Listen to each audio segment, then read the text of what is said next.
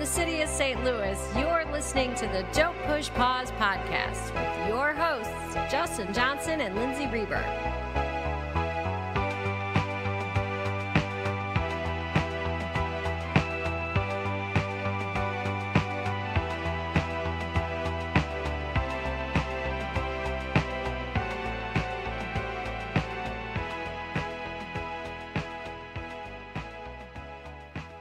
Welcome to the podcast. Hi, Justin. What's up, Lindsay? This is one of my favorite movies. We are doing Casino, and also at the casino that's being talked about in this movie later turned into, or where they filmed the Tangiers that takes place is a fake, is made up, but where they shot what doubled as the Tangiers Hotel and Casino was the Riviera Hotel, which is where I got married. It's pretty special. On Scorsese's birthday. Coincidence? I don't know. Really, things feel it's weird. Like they're just falling into place here. Did you ever go back there for an anniversary? I did. Okay. For our 5th anniversary, we went back there, but 2 years ago, they demolished it. Oh. Just like they do the hotels at the end of the movie. They exploded it and tore it down, and I don't know what's in its place now, but it was actually one of the last few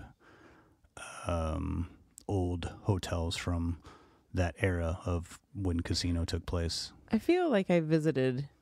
I'm pretty sure. I know that's not where I stayed the one time that I went to Vegas, but it was pretty cool. Yeah, going in there. It was pretty wild. I mean, it was.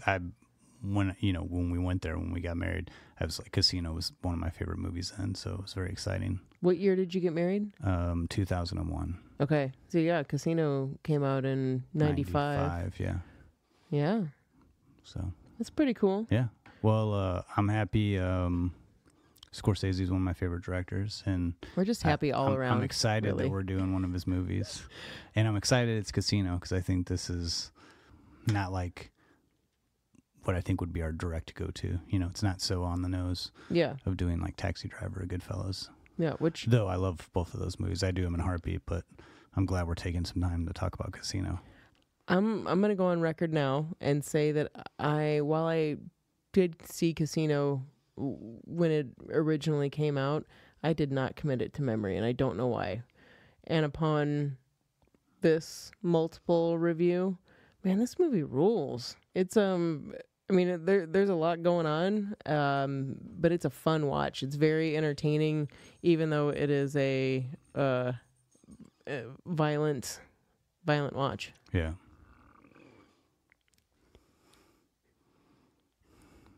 It was Tommy, the little boy that lives in my throat. We should also say, too, you might hear some extra collars jangling. This is our first podcast where we have, we've had Mallory, Justin's dog, as a guest on the podcast before, but we also have my dogs here, B and Stan, and we got 3 dogs down here now. 3 dogs, but they're getting along. So I think this is as soon as we say that, everybody starts crying. But they seem to be getting along okay. So I think this will be. You're probably just gonna hear dogs every now and then from here on out on the podcast. Yeah, we don't have like a doggy dungeon or some type of like puppy mill going on. The whining is just strictly they just want our attention. Yep. Not going to get it right now. We're talking about Casino. So what are we going to talk about with Casino? Well, the first thing for me is this cast. This cast is so solid. With Sharon Stone and Robert De Niro and Joe Pesci, just to name the 3 top folks in this movie. It is very strong, and being a Scorsese film, it's gonna have to have a strong cast. Yeah, talk about that. Love to talk about this movie was sort of an extension of Goodfellas in a way. Let's talk a little bit about the placement of this movie in his career, a little bit about the behind-the-scenes production, a little bit about some of the themes, the tones. There's a lot of comedy. This movie's got a lot of violence mixed with a lot of comedy, which you would think that those don't work hand in hand as well they do, because the violence is very realistic and brutal, but I think this is a movie that I laugh a lot in. Yeah. It's very humorous, and I think it's meant to be. I don't think it's, accidentally funny. Yeah, I can't wait to go more into that. We'll also talk about what kind of a role music, the costuming, and Narration. All these play strong roles in Casino too. Well, we'll talk about Casino, and then after that, we have our picks of the week. So I decided to go with a De Niro film that came out 1 year after Casino, and that was 1996's The Fan, which was directed by Tony Scott and co-starred Wesley Snipes. Yeah, I want to revisit this one. It's a fun movie. Yeah. I also kept with the love of Robert De Niro. Do you know he and I share a birthday? I did not know that. Yeah, I'm pretty proud of that. I kept with De Niro, but in more of a supporting role, which really doesn't happen that often, in 1987's Brian De Palma movie, The Untouchables. I'm glad you went with that one. You were kind of on the fence. Yeah, I was on the fence. Yeah. It had been a little while. I think because it's more of a movie about the good guys. Yeah. And like, not that we're not talking about good guys or whatever in Casino. It's just when you compare it to Casino, it's kind of like Casino would beat up The Untouchables. Oh yeah, for sure. Well, we have our picks of the week, and then we have a special guest back again, our good friend Justin Hayward. If I'm correct, he's going to be talking a little bit about Robert Richardson's cinematography in Casino, because this was the first movie that Scorsese used Robert Richardson. I think he had mostly been exclusively working with Oliver Stone. So Justin's going to talk about their collaboration a little bit. Cool. And something about the cinematography with Casino. So I'm excited to hear what he has for that. Yeah. And then, as always, we'll round everything out with our Murray moment. Yes, we will. So before we get into our first clip, Lindsay, as always, could you please tell us what Casino is about?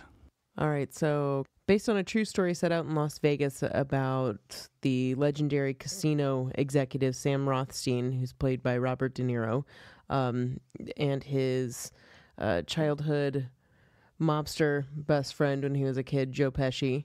This movie is about money, greed, power, who's got it, and who's about to lose it. Throw an understandably self-centered, power-hungry Sharon Stone in as a love interest. Throw her into the mix, and man, the story really explodes. This is a fun ride. There's a lot that happens in this and a lot of information that's thrown at you in the beginning, which I think is a great setup for what happens in this movie. It's a movie about the mob, but kind of on a bigger scale than what we've seen in previous Scorsese movies like Goodfellas. And really fast-paced movie. I mean, clock in at 3 hours, but it's the fastest 3-hour movie that I've ever seen, I think. It sure is. I always have you in mind saying there's got to be a good reason if you're going to have me there longer than 2 hours. In Casino, there's a lot of information. I mean, most of the movies we do for episodes are pretty short, so it was this was one I didn't quite get to watch it twice in 1 week. Yeah. I watched it like 1.5 times. Yeah, I do have to say that when I would sit down to watch this, there were a few times that I turned off my phone. I'm like, I'm not getting interrupted this time. I want to watch this the whole way through. I totally understand that. Well, thanks so much for that summary, Lindsay. We'll go into our first clip and then get into the discussion. Just wanted to say to you listeners, usually this is a pretty clean show, but we are doing Casino, so you probably know what you're in store for. It's hard to find a clip without a bunch of F-bombs in it, so if that's something that bothers you, you may want to turn the volume down for these clips. They had so much fucking money in there, you could build a house out of stacks of $100 bills. And the best part was that upstairs, the board of directors didn't know what the fuck was going on. I mean, to them, everything looked on the up and up, right? Wrong. The guys inside the counting room were all slipped in there to skim the joint dry. They'd do short counts, they'd lose fill slips, they'd even take cash right out of the drop boxes. And it was up to this guy right here, standing in front of about $2 million, to skim the cash off the top without anybody getting wise, the IRS or anybody. Now notice how in the count room nobody ever seems to see anything. Somehow somebody's always looking the other way. Now look at these guys, they look busy, right? They're counting money. Who wants to bother them? I mean, God forbid they should make a mistake and forget to steal. Meanwhile, you're in and you're out. Past the Jago of God who gets an extra C note a week just to watch the door. I mean, it's routine. Business as usual. In, out, hello, goodbye, and that's all there is to it. Just another fat fuck walking out of the casino with a suitcase.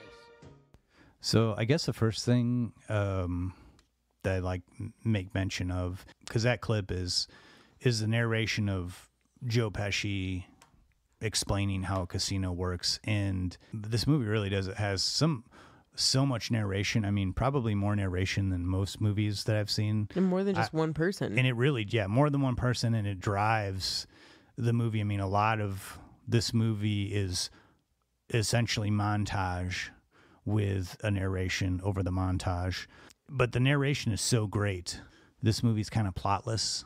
I mean, there is a story, don't get me wrong, and there is conflict. There's conflict and everything, but it's ultimately plotless. So it's like there's a lot of this like narrative exposition that goes on because there are all these intricacies on how a casino works and how politics fall into play in this town and how these guys follow these different codes of ethics.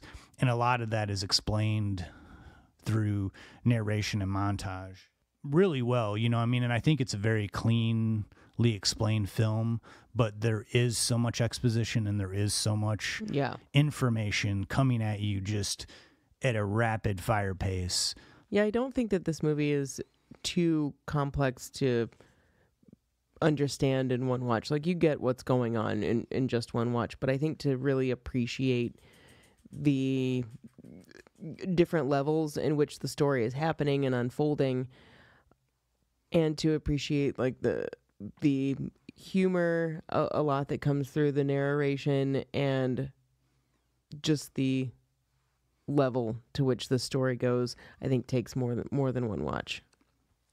Well, speaking of the humor, that was one of the things we mentioned talking about is because this movie I think has quite a bit of realistic violence. It does. They certainly made it graphic because this is based on a true story, and the violence that does happen, these things like the head in the vice scene did happen. Yes, you did just hear that correctly. There is a head in a vice. It's brutal, and so some of the stuff, as I've gotten older, I find myself closing my eyes more in some of these scenes, especially the scene where they're beating Joe Pesci and his brother with baseball bats. Yeah. Not to ruin anything for you.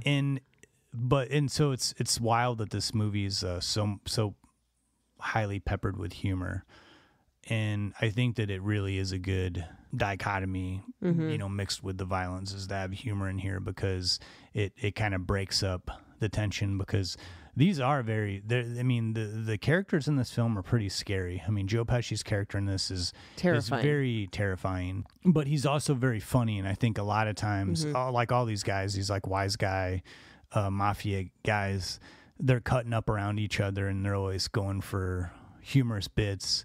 And a lot of it's like, they're ripping on each other, but it's a funny thing to watch. And I think the way Joe Pesci talks about things is real humorous, even when he's doing his narration and talking about something as grim as digging holes in the desert to murder people. But he's, it's funny the way he delivers it, saying, well, you got to pre-dig the hole. You got to be smart about it because if someone comes along, then you got to dig a couple more holes, and then you're there all freaking night. So I think that there's a lot of humor. I think it's purposely placed in there. There's something to be said when you go to make a movie this violent, you have to assume that you're going to turn off some people. Yeah. I mean, some people are just going to tap out. They don't want to see a movie this violent, and I understand that. With the humor and violence for this movie, I think one thing about the humor, why I think it works so well, is because it's almost like the humor that happens, it's not like it's ha-ha jokey time or anything like that. It's kind of just like the humor that happens naturally that in everyday life when you're talking to people, or I mean, it happens with me. I think I am there's always some type of like comedic line running through my head all the time, and I feel like the humor that happens in this is more reality based. It's kind of just like what happens when you're talking about things, and sometimes when it's something really serious. And I'm not saying I regularly talk about, digging holes in the desert for graves or anything, not regularly anyway, but like absurd situations sometimes lend themselves to throwing in an inappropriate joke. I'm queen of that. So to me, the humor that happens is very natural in this versus like, joke time. With the violence too, I don't feel like the violence that happens in this movie is glorified. If anything, I feel like you watch it and you feel it. With some movies, it'll either be like one over the top and just Tarantino with like, and I know that there was a purpose for this, but like blood squirting and like being kind of like ridiculous and over the top. There was a reason he did that. That was a stylistic choice. This feels like it is a brutal watch on the violence tip because it was just brutal. Yeah, and it was real. I couldn't agree more. I think if it was glorified, it'd be easier to watch. It'd be easier to digest. Yeah.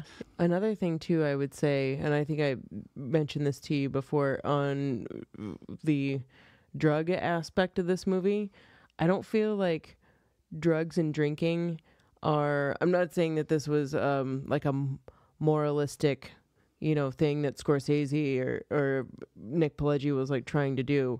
But I don't feel like at any time drugs or drinking are glorified in this either. If anything, it's showing. I don't know how many times Sharon Stone's someone's like, hey, why don't you really need another drink? We're not going to like extreme close-ups of somebody doing a line and it's like looks like kind of cool or something like that. It's more like the way it's portrayed in this is like kind of gross, and like obviously that person is spiraling out of control and they're headed towards something that's not good. I think I appreciate watching the realistic aspect of this movie and knowing that it was a true story for the most part. I think it's way more effective. Another kind of like fun visual comparison that they show is like with Sharon Stone's increased drinking and just kind of like a dive into the pit that she goes into is paralleled with Robert De Niro doing shots of antacid, like stomach reliever and antacid. And I think that's another like, it's saying everyone's stressed out and these are the different ways that they're coping with it, but it's also really funny to put those against each other. They take us on such a ride between what goes on behind the scenes of the casino, what it takes to run it, the stress, the pressures, and then also the pressures in the what it takes to kind of be an opportunist, like Joe Pesci he's working for the mob. He sees the opportunity in Las Vegas that it's wide open. Like he becomes the most feared guy in town. Yeah. Yes. And it takes us on such a trip, like seeing how that all goes down and seeing how these characters live, how they talk, how they dress. Everything is done with such precision and care. And I feel this is one of those movies where we're watching based on a true story, but I don't feel like I'm seeing like a bio movie. I feel like you could have told me that this movie wasn't based on a true story, and it wouldn't. There's no sense of this being a biopic whatsoever. Or I mean, it feels like it's its own very hyperactive, crazy movie about this guy running a casino. Yeah, this movie really is a wild ride. I would say that. Well, let's go to another clip, then we'll come back. We'll talk about. We really want to get into talking about the cast. Yeah. For this, so we'll go to a clip with because Sharon Stone, I think, really she was nominated for an Oscar for this for a performance in Casino, and I think she really plays a huge role, and she's like center stage through the second half of this film. Yeah. So I'll go to a clip of her and De Niro, and then we'll come back and talk about the cast. Alrighty. Come with me now. Come with me now. I want you out of here. I want you out of here. I want you out of here. Take your fucking bag and get out of here. I'm going. I want my money right now. Don't get your money. Don't worry. The arrangement is over. No kidding. No kidding! And I still get my money.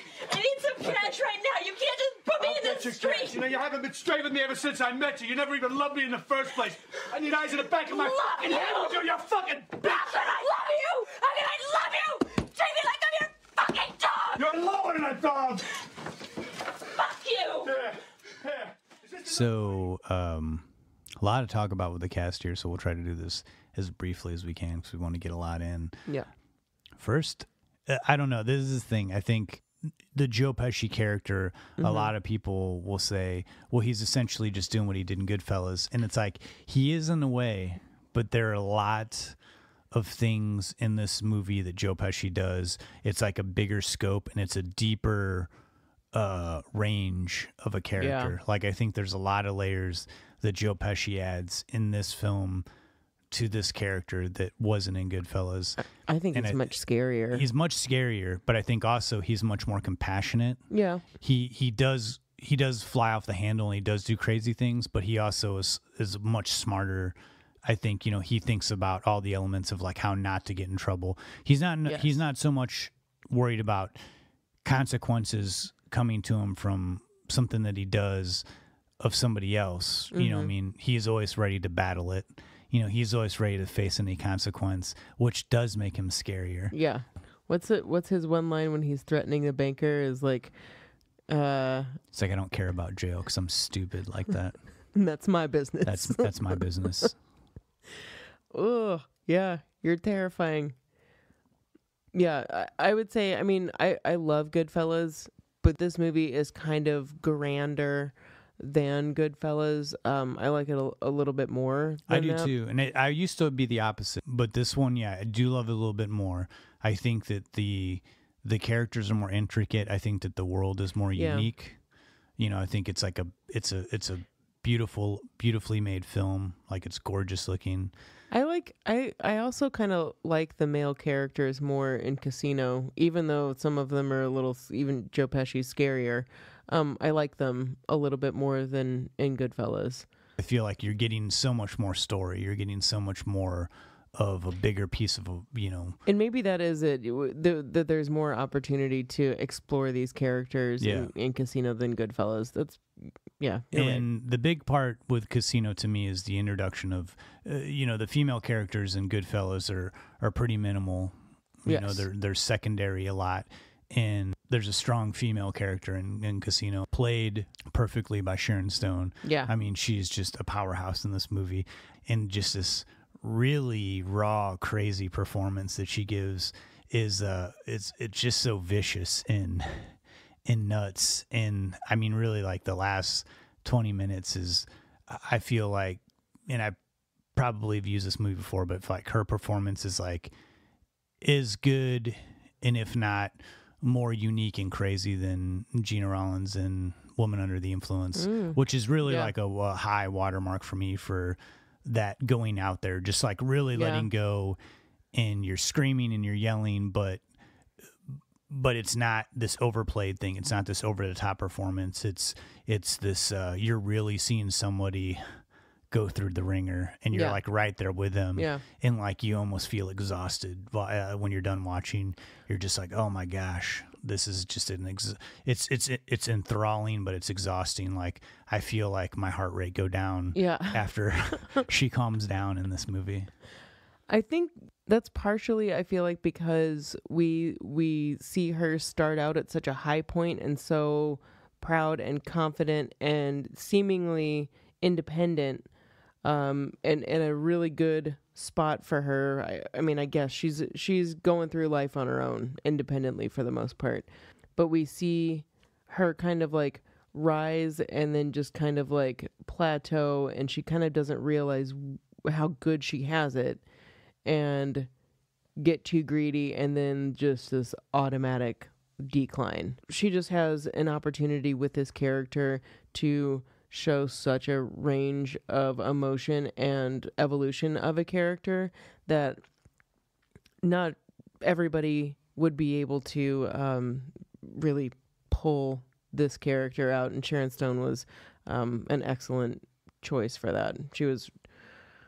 I think she won a Golden Globe for this. She was nominated for a lot of things, but I think only won a Golden Globe. But yeah, very well deserved. And in movies before and after Casino that she's done, maybe they haven't been the greatest movies, but I can say too that there hasn't been a movie that's like been bad because of Sharon Stone. No, like she's a solid actor, and Casino really gave her an opportunity to showcase that. And I think what really is on display that Joe Pesci, Robert De Niro, and Sharon Stone evoke in this movie could have not really come across as well if you had different actors, is this real desire to have control. And I feel like you have these three characters that are coinciding with each other, that interacting with each other constantly, and they all want a maximum amount of control over their life and over the situation, and they're hungry and they're dominant and they have big personalities and they clash. And I think it takes a lot of stamina and energy to bring that performance out, and I think all three of them did such a great job. And De Niro specifically, I mean, I think De Niro is always really great, but I think he really does like an understated performance in this, where he is calm. He doesn't explode like he does in a lot of movies. He does explode a little bit in this movie, but I think like he stays reserved and he listens. Yeah. And watching him listen, you see him figuring out how to control the situation, but the reactions that he gives of him like listening to another character explain themselves is so great. Yeah, there's so many times I feel like I'm waiting for Robert De Niro to blow up, like what you just said. And it is totally true, just knowing other movies that he's been in and, you know, what kind of character sometimes he typically plays in Martin Scorsese films. But really, it's kind of one thing that makes me love his character even more is his composure and that he doesn't explode. And it is the opposite of what you expect. He does a really good job in this of like displaying that anxiety, like when he's watching the news and they're talking about the trial coming up with him and his possibly not having his license, his gaming license. He just looks so like the world is about to crush him. But when we see him by himself, like when he's with everybody else, when anyone's around him, he looks ultimately confident. But those quick little scenes where we see him by himself in his room watching the television, doing shots of antacid. Yeah, you see the look on his face, like he just looks like the weight is pushing down on him. Yeah. And I think that I don't know, to me that's always interesting, and I think it always makes for a good performance, is like when we can see a character, how they act by themselves and how they are when they're around other people, because I think that's a big part of how real life works. You know, when we're around people, we have a particular way. You know, I don't think anybody acts exactly how they are around people, how they are by themselves. You know, maybe, but I feel like there's that difference, you know, like when you're by yourself and you're comfortable and, you know, you're thinking about things, or you know, there's a different layer you can let go a little bit. And I think Robert De Niro always plays that in all his movies. He sees that dividing line between how he is when he's alone and how he is when he's around other characters. Yeah. Also with Joe Pesci, you kind of would expect, based on other things that he's done in his career too, for him to explode too and just be like out of control, out of hand. What is cool about this part is that even though he is kind of psycho and a total murderer, he's very composed while he's doing it, and he might be yelling, but he's very much in control. You never feel like he's completely lost it.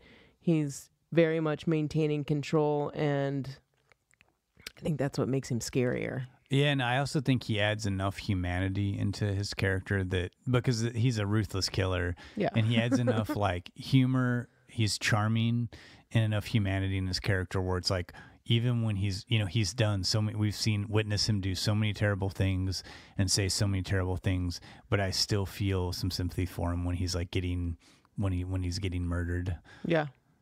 Spoiler. He does get murdered. He does get murdered. Oh, one other honorable mention, man, and he's really great in it. But James Woods, I just want to punch him straight in the face in this movie. His character sucks. He really does. The way he's really good at it. Acts. I mean, it's just like he really tapped into the essence of like what a real scumbag slime ball is. Just such a scumbag. And some other honorable mentions. James Woods plays this guy that is not really Sharon Stone's like ex-boyfriend or boyfriend. He's someone that's has a power over her that's getting her to make him money, playing with control, and so manipulative. Everybody's manipulating everybody, but he takes the cake in this. Yeah, he sucks. Just so terrible. And couple other honorable mentions. Frank Vincent, who, along with De Niro and Pesci, was together with them in Raging Bull and then also in Goodfellas. Was really great in this, and I think he's such a natural. And worked with Joe Pesci for years. I mean, they came up singing together as lounge singers and doing comedy, and you can tell when they're on screen together. I mean, they're just same thing. He was on The Sopranos for years too. Same thing with Pesci and De Niro. I mean, when they're on screen together, they're so comfortable. It's just it's crazy. Their chemistry is just insane. And I know on this, I heard that they did tons and tons of improvisation. A lot of the montages and narration was like very, very structured. But when it was just Joe Pesci and De Niro with their scenes where they're acting out, like you were telling me, they had a start and a finish, but they just let go, and like a lot, most of the scenes with them together was improvised. I read that there was a little bit of that on Raging Bull and then a little bit more on Goodfellas, but at this point they had reached a moment in their careers and their acting relationships where they could just go and go and go and without a script. And I think that's great because when they're together on this, it's like lightning. It's crazy. Yeah, they sell it. Their friendship together and the evolution of their friendship, from how we understand how it was to where it ends, I believe every second of it. And finally, with the cast, I just want another mention of Don Rickles. I think he's great in this, and the very tiny scene with Joe Bob Briggs. I think he's really great in this. And all these other side characters, like a lot of the dealers and all these little side characters that they used actual real dealers and people that worked in Vegas, which I think really lends to the authenticity of the movie. Yes. The cops that were in it, they used real cops. I think Scorsese always does that with bit parts. I think he's a director that really knows the importance of like, no matter, even though if it's like a few lines, they get someone that's like really authentic. The only other director that comes to mind right now are the Coen brothers. Like, they'll have someone that has like 5 lines. It's like a store clerk, but it'll be like the most authentic store clerk you've ever seen in a small town, like ever. It's just like, would you just find this guy working there? You know, you just start rolling on him. Yeah. They're really good at, and same thing with Scorsese, just really good at finding real people to do those roles and basically just saying, do what you do. Don't act, Isn't there a store clerk in Casino that also happens to be Scorsese's mom? I mean, in real life. Yeah. And she was in Goodfellas as well. A couple of his movies. Yeah. I love that she makes an appearance every now and again. Yeah, she's great in this too. Yeah, she is. Well, let's. So yeah, is there anything else we wanted to talk about before we move on to our picks of the week? A good mention should be about the music and fashion of this. I mean, we can also save that for a final thought too. Yeah, we could. Well, we'll do one and then we'll do the last one for a final thought. Okay. So for music, definitely music plays a huge role in this, and not necessarily a score, but like big hits of the time period, which Scorsese always has been big on, using these musical cues that kick off a montage or that kick off a scene. He said he has like DAT tapes of just like anywhere from like 10 to 30 songs from a particular era, like or like decade, that he has, that he'll go back and like listen to when he's making a movie. And in making Casino, there were some that would come up, and it's like, oh yeah, of course this song would be playing on the radio at the time, when this movie was, took place in the 70s. Yeah. And it's wild, like I would say a lot of times when a song kicks off that describes what's happening into a scene of how like a character feels about another character, something like that, that would normally be off-putting to me. But in this film, it doesn't bother me at all. No, it doesn't at all. I mean, there's everything from, I love there's like a Fleetwood Mac part that's playing in the car when Pesci gets into De Niro's car. There's like some Roxy music. I think that's one of the moments that you're talking about with it's Love is the Drug. Yeah. And that's one of those parts where they're talking about like what's happening in the scene, I think. Yeah, when I also like going into the 80s and using Devos, I Can't Get No Satisfaction. Yeah. I think there's like two. There's two Devo songs. Yeah, there are two Devo songs. Whip It and their cover. Yeah. So there's the soundtrack of this movie is a winner. Yeah, for sure. A lot of hot hits. Yeah, hot hits. Well, we'll come back to Final Thought. We'll talk about the costuming, wardrobe in this, but let's move on to our picks of the week. My pick was Tony Scott's 1996 psychological thriller, The Fan, with De Niro and Wesley Snipes, and your pick was The Untouchables. Which had Kevin Costner, De Niro, Sean Connery. Unfortunately, Andy Garcia. Your hatred for Andy Garcia cracks me up. It runs deep. What's the root of that? Oh, man. I feel like he's just one of those people, just like has always gotten by on his looks. Yeah, I mean, he's pretty dreamy looking. But I think that's the thing. It's like he's like a good looking guy who's like a mediocre actor that's got these like really huge roles in like big movies. I mean, I don't mind The Untouchables. I think it's a fine film. Mm-hmm. But I think that you could take Andy Garcia out of that movie and it would operate just as fine. I don't think anybody would miss him. Oh, why don't you tell us about The Untouchables? Oh, I made sure to stay light on any type of Andy Garcia talk. So don't worry, Justin. Okay. I did feel inspired to keep with the true mafioso crime era, similar to Casino, but this time with The Untouchables, it focuses more on like the quote unquote good guys. So Brian De Palma's 1987 movie stars Kevin Costner as Elliot Ness, the real life federal agent in charge of enforcing 1930s prohibition. He, along with three other do-gooder law enforcer types, were known at the time as the Untouchables, hence the movie title. And these guys were, these were real guys. The group was set to take down the infamous Chicago crime lord and American gangster we all know as Al Capone for his many, many illegal actions. But they were trying to start with tax evasion and violating the Wartime Prohibition Act. Casino's Robert De Niro, as we said, does assume the role of Al Capone appropriately.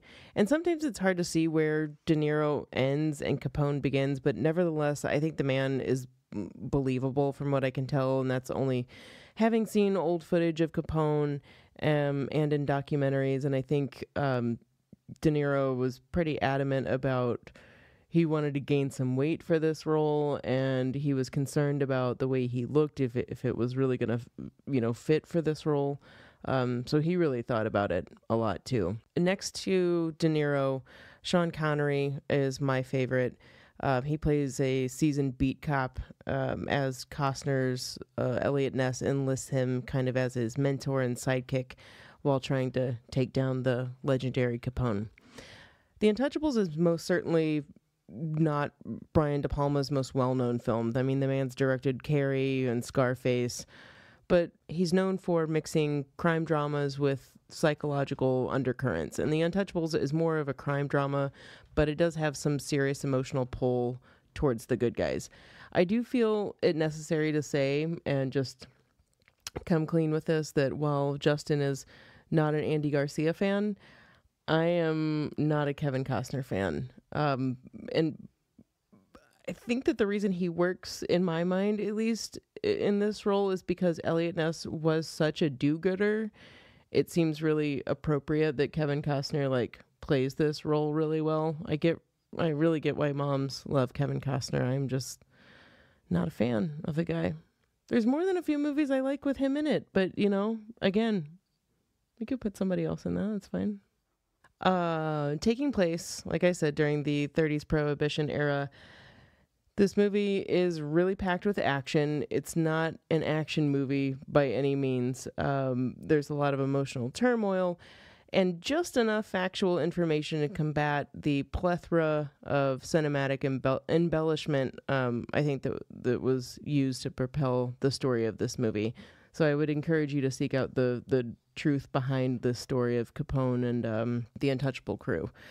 Like I said, Sean Connery is easily my favorite part of the movie. Across the board is pretty celebrated. If you look up reviews of this, one of the best lines he has is, "You want to get Capone?" I'm not even going to try to do his accent. "You want to get Capone? Here's what you do. He pulls a knife, you pull a gun. He puts one of yours in the hospital, you send one of his to the morgue. That's the Chicago way."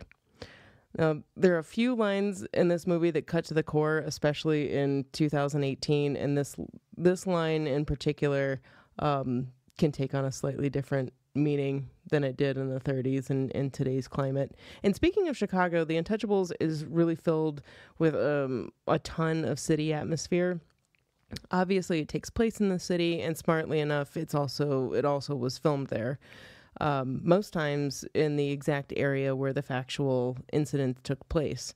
Not every time, but most times. And if you've been to Chicago, it's easy to stumble across these historical places, and pretty cool to see a depiction of how they looked in the 30s, or how, movies think that they looked in the 30s. The score for this movie is pretty remarkable, too. It really is very good at heightening emotions and encouraging that. It's grandiose and lavish whenever Capone's on screen, but can switch to scarily menacing in one beat. And Elliot Ness and the Untouchables crew are generally followed by this kind-hearted music, but sometimes ghostly, somber orchestral numbers, maybe letting us know early on that things aren't going to be all roses for these guys, and definitely does not end that way in the movie. For any mobster-type movies to work, you definitely have to care about the characters. Like I said, it's not an action movie. It's more of a subtle, caring thriller about a group of good-hearted folks looking to take down a crime boss. The Untouchables is closer to a Western and tamer than what you're going to get with Casino, but I don't think it's like a wiener of a movie. I really like it. It's exciting. And just kind of waiting for this movie to be remade, really. Any movie that is about Al Capone, like the world's most famous gangster, I'm waiting to be remade. I am surprised there hasn't been like a Capone, straightforward Netflix focused thing. Yeah. Series that's not a documentary. That I know of. I don't think there's been like a real high budgeted, high profile film. I feel like that this is like the movie that was like bigger budget movie about Al Capone. I think Untouchable is a perfectly fine movie. I think it's got some great performances, and I agree. Sean Connery is my favorite part about Untouchables. Easily. I think he just really, his demise in that film is always heartbreaking to me. Oh, his death scene is really is terrible. It's gut-wrenching. All right, Justin. I want to be reminded of The Fan because I remember watching it when it was like on HBO a long time ago. But I feel like it's something I would really like.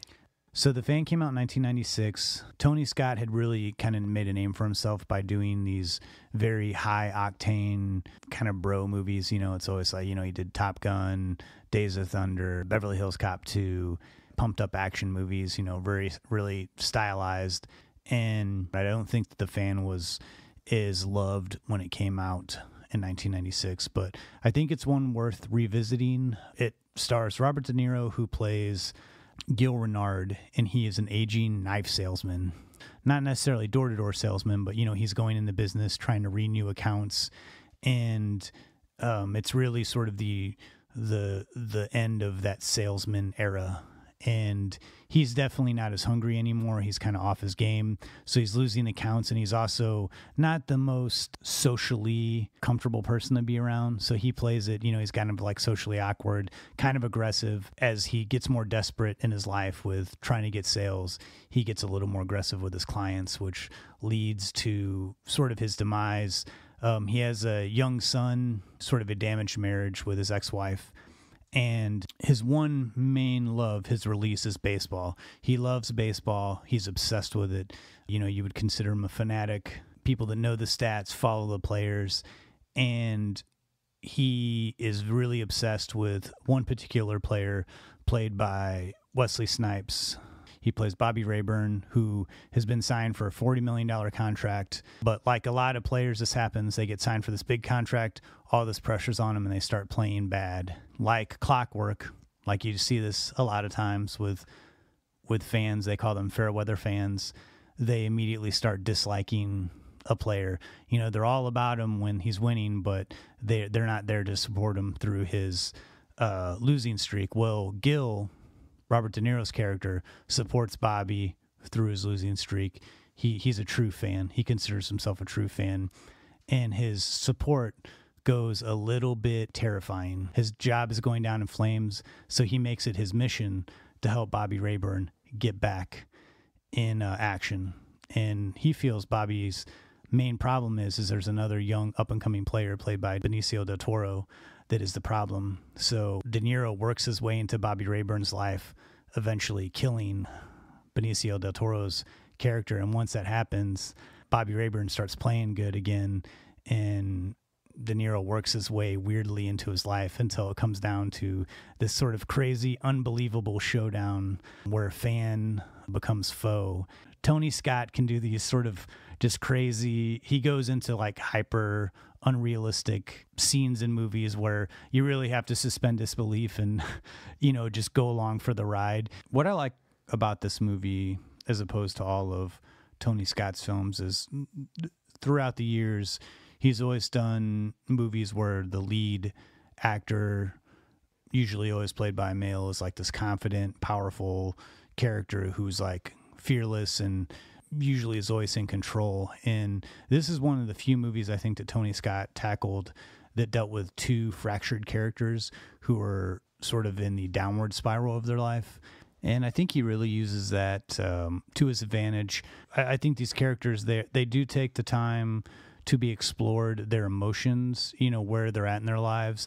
I will say the thing about The Fan and why it does feel kind of run of the mill, and I agree, it's there's definitely, as far as like thrillers go, psychological thrillers go, there's a lot of things that you've seen a million times over. I think that this movie could have been an opportunity to explain fandom, why people are obsessed with players, and it really never goes that route. It sort of, I think it starts there and then immediately goes for the jugular, like the psycho fan, the psycho like person that's going to start killing people. But I think there's enough tension, there's enough action going on that's fine. It works fine with what it's doing. Good performance from Wesley Snipes and De Niro. I can see when this came out, we've seen De Niro do this thing 3 or 4 times before, but he's so good at it. He's so good at what he does. He's so good at making characters like this compelling and real squirmy. This is probably the most squirmy and uncomfortable I've been when watching one of De Niro's performances.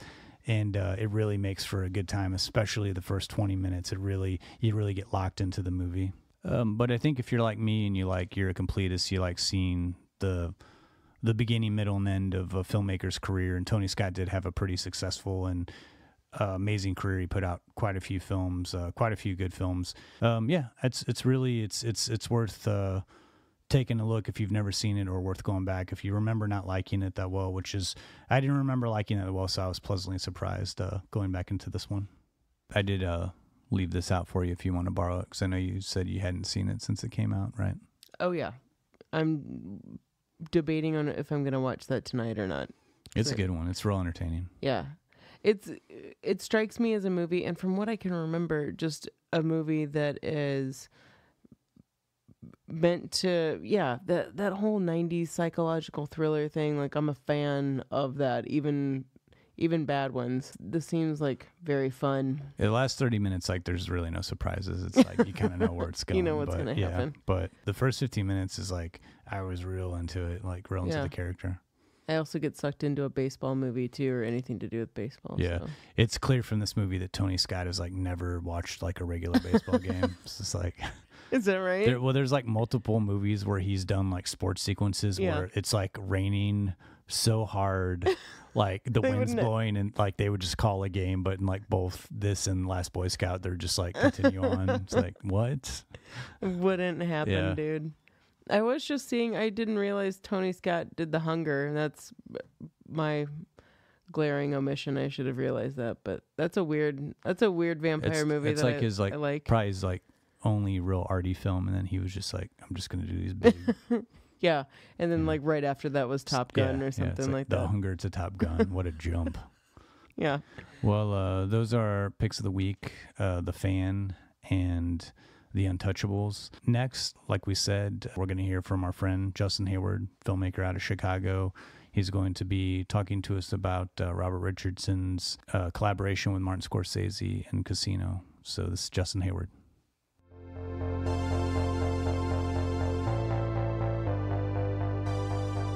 Hey folks, quick disclaimer. I had a bit of a bad cable that I didn't realize until I was done recording, so some of this might be a little staticky. Sorry about that, and try your best to ignore it. Thanks. Robert Richardson is one of my all-time favorite living cinematographers. If you don't know what a cinematographer is, then I suggest you listen to the last Don't Push Pause episode on the movie Fargo, where I go into much greater detail into the definition of a cinematographer than I will here. But a quick recap.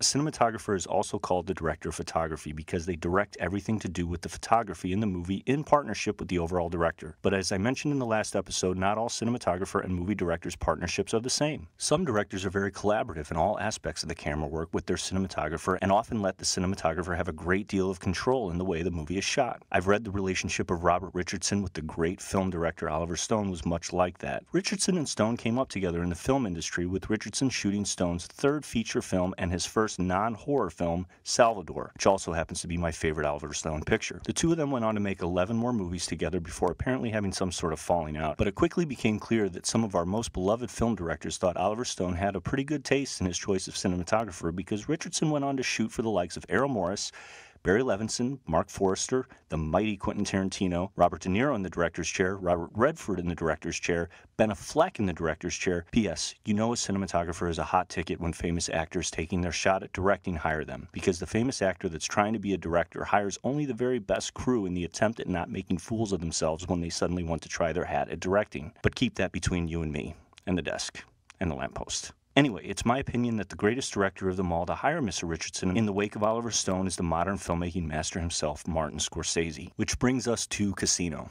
Casino is the first of many collaborations of Richardson and Scorsese, and Richardson tells a funny story about how their first conversations went about. Apparently, shortly after Richardson found out he was going to shoot Martin Scorsese's next big gangster picture, he began to draw up storyboards, which is something he often did for his former director Oliver Stone. If you don't know, storyboards are drawings of the shots you are thinking of shooting on any given scene in a movie, kind of like a comic book version of the movie that will guide you when you're on set shooting. Some filmmakers love them, others don't. A simple list of shots called a, hold for dramatic pause, a shot list will often suffice. Some filmmakers don't want any preconceived notion as to how they're going to shoot a scene until they're on set with the actors and crew. I personally think that's insane, but to each their own. So Richardson drew up some storyboards for Casino, and when he felt he had something good enough to look at, he sent them to Mr. Scorsese to see what he thought. Turns out he didn't think much of the storyboards, because Richardson promptly received a phone call from the legendary director where he politely told Richardson he would not even look at his storyboards. He said he only comes up with the shots for his films, and his cinematographers handle the lighting. So there you have it.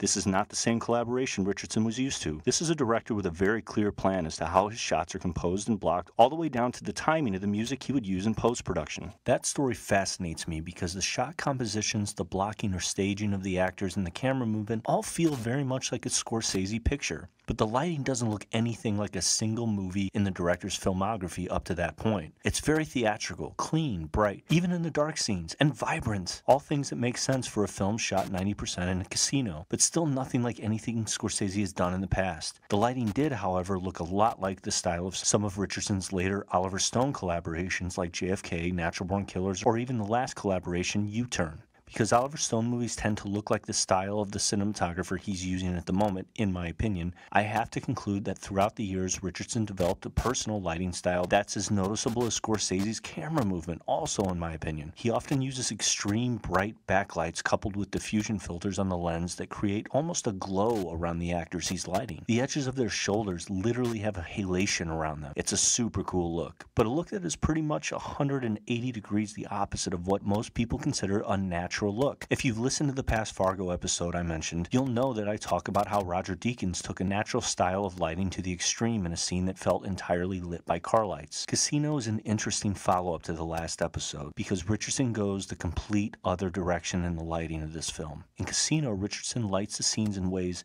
that not only feel unnatural, but literally would defy physics in the real world. Okay, so that brings us to the scene I want to discuss today. It's a scene when Joe Pesci's character has just been banned from every casino in town, and he's meeting Robert De Niro's character at a small dive bar about 60 miles out of Las Vegas to discuss his options, of which De Niro tells him he has none. Okay, so the two of them are sitting at a small table in this dank, dark little dive bar in the middle of the day. There are no windows in this bar other than about a 2-foot diameter circle window in the front door. That's the only place daylight is allowed to enter the bar. The rest are indoor practical lights like lamps or fluorescents. Well, that doesn't stop Mr. Richardson from getting some sunlight working inside the bar. As I also discussed in the last episode, there are all sorts of lights used to light movies. For the sake of simplicity, I categorize them into what I call movie lights. But I'm not going to do that here because the lights he used were very specific to this situation. From what I can tell in my experience with lighting sunlit scenarios, in this situation he used what they call a xenon. I have to qualify the fact that I don't know that he used a xenon for sure, as in my research I could not find specifically what lights he used in that scene, but I've used xenons a lot throughout my career and I'm familiar with their look, so just call it an educated guess. Anyway, a xenon is a very powerful beam of light that feels very much like sunlight when shined through a window inside a room. It creates a very hard shadow like sunlight, but more important, it's a very narrow beam that goes a long way without spreading out like a practical light. It's similar to a spotlight in that way, but the quality feels like sun when you're using it indoors. So in this scene, it appears Richardson shined a xenon through that tiny hole in the door that rakes hard light across the bar area, making it appear that sunlight is streaming through that little hole and lighting the bar. But he didn't stop there. He took a second xenon and shined it through that same hole onto the floor in the middle of the establishment. So now there are two distinct beams of, quote, sunlight shining through that 2-foot window, one cutting hard to the right of frame and lighting the bar area, and the other pointing straight at the frame, lighting the floor. Then he added a third xenon and pointed this one hard to the left of frame, lighting the camera left wall of the room. Now there are 3 beams of sunlight apparently lighting this place. All of them pointed in wildly different directions. One pointed to the right hitting the bar, another in the middle hitting the floor, and another pointed all the way to the left hitting the wall. Were there supposed to be 3 suns in the world of this movie? No. But I'm guessing Richardson wasn't lighting the scene according to reality. I'm guessing he was lighting according to composition, mood, emotion, any number of reasons, but I don't have to guess that any of the reasons he lit a scene with 3 separate and distinct beams of sunlight had anything to do with naturalism. But who cares? It looks awesome. And that's one of many reasons I love lighting in movies. There are no hard and fast rules to any of it. It's like painting, in my opinion. Abstract, expressionism, impressionism, surrealism, it doesn't matter. Objectively, none of it is less beautiful or ugly, meaningful or pointless than the other, but in the eye of the beholder, it can be simply magical.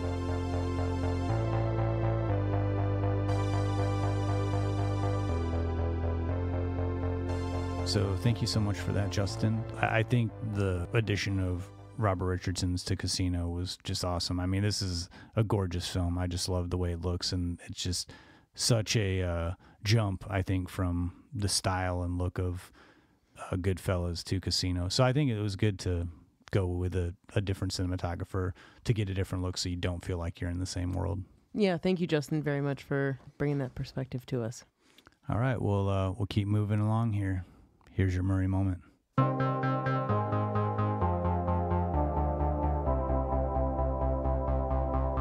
Chicks dig me because I rarely wear underwear, and when I do, it's usually something unusual. I think I need a root canal. I'm sure I need a long, slow root canal. You gonna come and shake my monkey tree again? Oh, what does that old queen know? She didn't even show. Hey, this is so scrumptious. Is this hand shucked? The flowing robes, the grace, all striking. That was fun.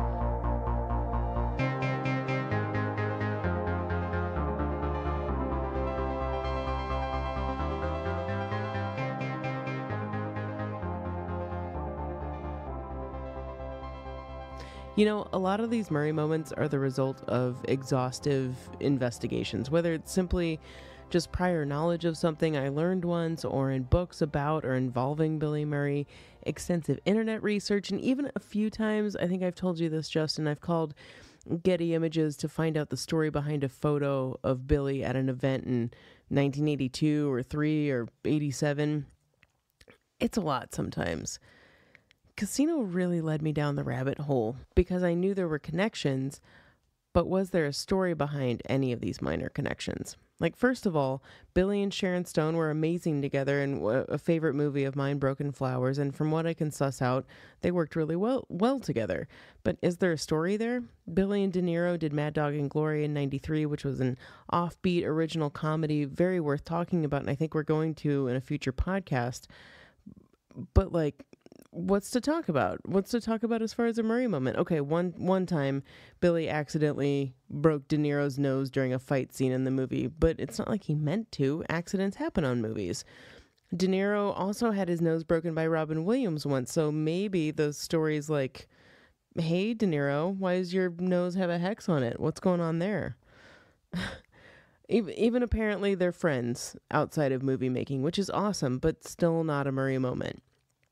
And just because Billy and Marty Scorsese were once dining in a luncheon for Richard Pryor in 1991 doesn't necessarily mean there's a story there. But man, do I want to know what they were talking about. Maybe it was Mad Dog and Glory. I don't know. Sometimes it's just really hard to figure out. Even Joe Pesci, there's some history there with Billy. The two are big old golf lovers, so it only makes sense they've gone golfing together more than a few times.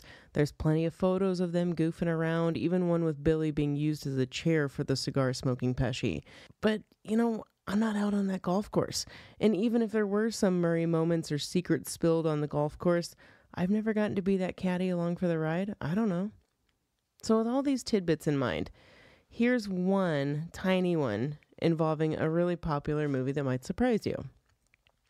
One cameo role that people often cite of Billy's is his brief appearance in Zombieland. I swear, like 7 out of 10 times, if you bring up Billy in conversation, somebody's going to mention Zombieland. Well, maybe you didn't know, but Billy wasn't even originally considered for this role. In fact, it was Patrick Swayze who was the #1 selection for this role, but sadly he had to decline due to being sick. Casino's Joe Pesci was next in line.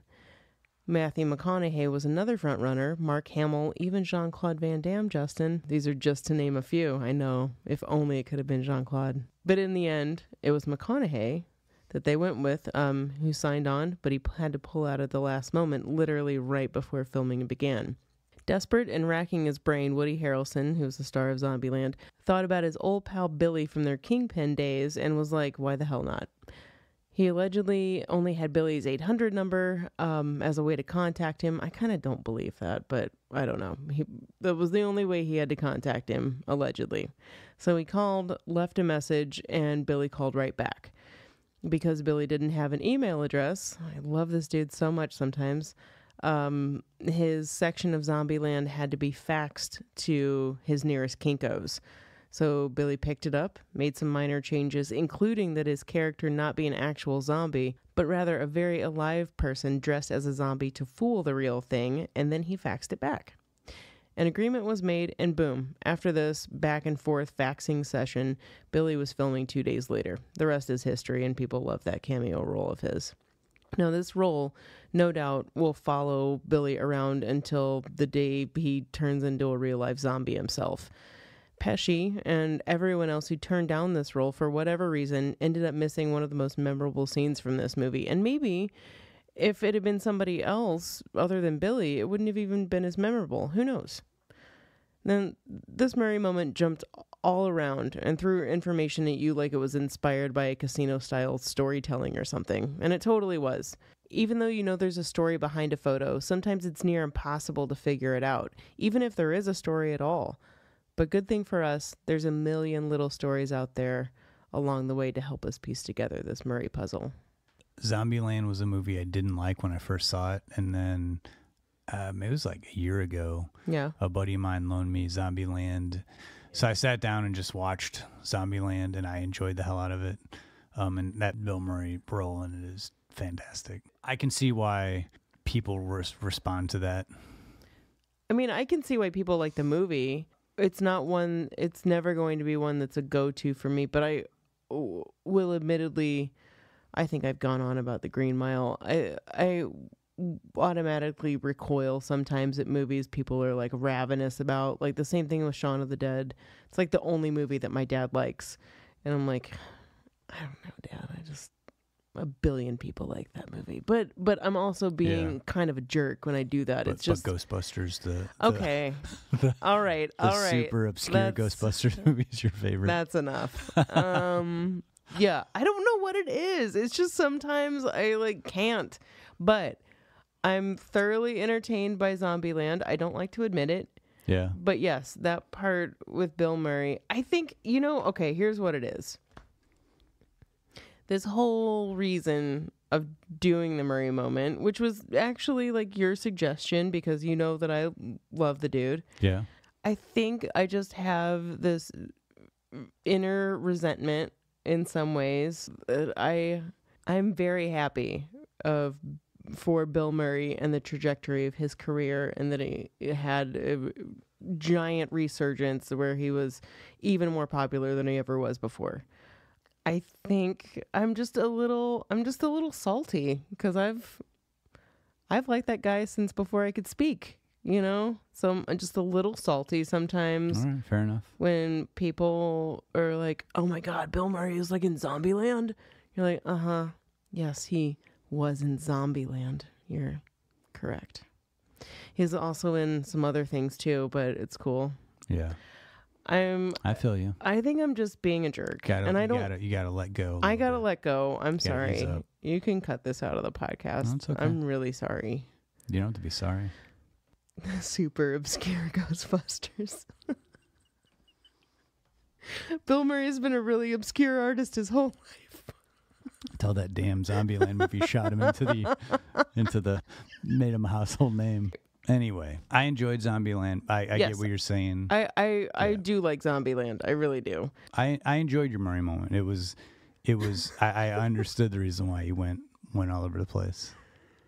Yeah, it made sense. It was casino inspired. There was a lot. There are just so many things that I wish I could just straight up call him and be like, dude, what happened when you were having lunch, with Marty Scorsese 35 years ago. Yeah. Do you remember that conversation? He'd be like, man, we were so high on cocaine. Exactly. Exactly. I have no idea what you're talking about. I totally forgot Sharon Stone was in Broken Flowers. Yeah. Oh, I love that movie so much. Well, thanks so much again for that Murray moment. Of course. So that pretty much wraps up another episode. I know final thoughts. We're gonna go back to the wardrobe in Casino. Final thought on Casino. They spent $1 million just on the outfits. A fun fact is because they designed the outfits specifically for De Niro and Sharon Stone, so they let them keep all those. Why outfits. not Pesci? He had some. They probably did, but as far as the research I found, Sure. But, okay. But Sharon Stone said one of the dresses that she wore that had metal on it weighed 35 pounds. Oh, that sounds terrible. Yeah, it's crazy. Man. But I really do think that the costumes in the movie, I love the way De Niro's starts out real slick, and he's wearing gray suits and ties, and then eventually when it gets to the excess of the 80s, he's wearing pink jacket, pink shirt, pink tie, pink pants. It's intense. Yeah.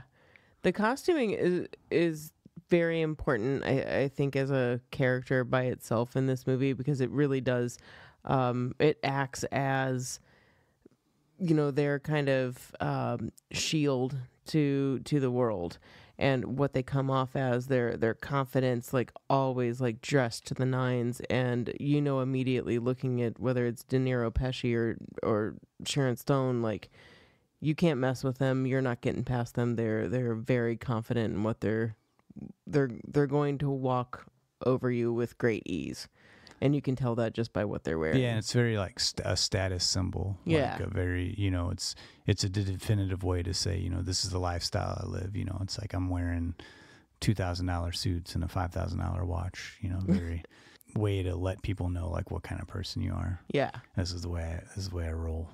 And like you said, with you see how the James Woods character is the opposite. Well, the way he's wearing cheap suits, and De Niro kind of says when Sharon Stone blows a bunch of money on him, De Niro's like questioning her, and he's just like, well, even if he were to buy a nice watch, spend $200,000 for him, which he wouldn't, because he doesn't know what a nice watch looks like. He doesn't know what that is. Yeah. There's one thing I heard someone that worked on the movie say that about the progression as far as like Sharon Stone's character, that as far as her clothes go, when she does start like really getting like going downhill and like drinking a lot and doing a lot of blow and just not functioning very well, that you see that her outfits begin to like not be as tailored, or maybe it looks like she's worn them for a couple days in a row, and like the butt's really saggy, and like one outfit where she's really lost her mind and verbally attacking De Niro on the front lawn. Just the clothes tell the story right along with the narrative too. Yeah, I think even like in that same vein, De Niro, when he's sitting in his office, he doesn't have his pants on because he doesn't want to get them creased. So when he's got the meeting and the guy's coming in, he like, before he lets the person in, he like puts on his pants, because they always doesn't want to ruin the crease in his pants. They got to look sharp for a meeting. So it just says a lot. Yeah, the costumes really play, I think, like a big part in helping show where the characters are in the movie. Fun additional thing to watch for. Yeah. Well, thanks so much again for listening. Hope you enjoyed Casino. It's definitely one of my favorite movies, and it's been fun to kind of talk with you, Lindsay, off the mic about this movie a lot. I really love watching this, and just did you let me borrow the copy that I have, or did you give me that because you have the Blu-ray? I gave it to you because I have the Blu-ray. Because I'm pretty stoked to own that now, because it's really good. Thank you for that. Hey, no problem. As much as you make fun of me for Blu-rays, they've really I reap the benefits. You've really been reaping the benefits of these DVDs. What did you give me tonight? Jeez. It's Alive. It's Alive. This is Spinal Tap. And Starman. Come on, Justin. What am I going to do with the DVD and the Blu-ray? Because the Blu-rays play down here too. Nothing. I've only given you one Blu-ray. Yeah. Crimes of Passion. What a Blu-ray that was, though. What a Blu-ray that was. Oh, man. Well, one day. So, next episode, we are going to bring it back to a much more culty, funny, strange film, and that's 1988's Heathers, which I'm excited to do. Yeah. I think that was one we kind of talked about doing, and we were like worried about it. Kind of, there's always been a controversy, I think, with Heathers recently in the last 3 or 4 years. It always makes a top 10 list of movies that don't play now to like modern audiences because it comes off as offensive, and I'm sure that'll be a topic of discussion. Yeah, of course it will. So we're going to do Heathers coming up next episode. If you've been listening this whole time, thank you so much. If you're new, we appreciate you jumping on board. You can always find us on social media, Don't Push Pause Podcast on Instagram, Don't Push Pause Podcast on Facebook, or you can go directly to our website, don'tpushpausepodcast.com. And if you want to contact us directly for any reason whatsoever, don'tpushpausepodcast@gmail.com. But until next time, I'm Justin Johnson. And I'm Lindsay Reaper. Thanks for listening.